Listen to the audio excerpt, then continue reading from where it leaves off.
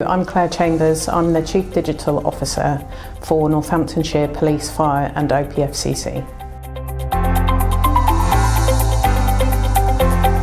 I think because I don't see enough women in technology, to have an event that, whilst it isn't purely women here or only women here, it's really nice to have an event to just celebrate what women have achieved.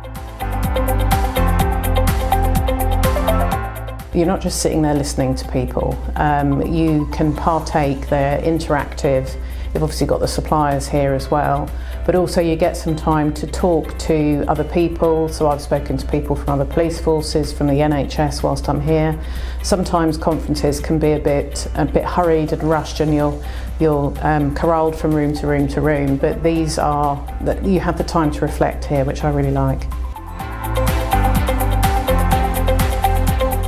It's a really good way of hearing a little snippet. So there was a provider here who I wouldn't have thought that I would have had much interest in, but the speed networking identified that actually they've got something interesting that I'm going to go and speak to them about.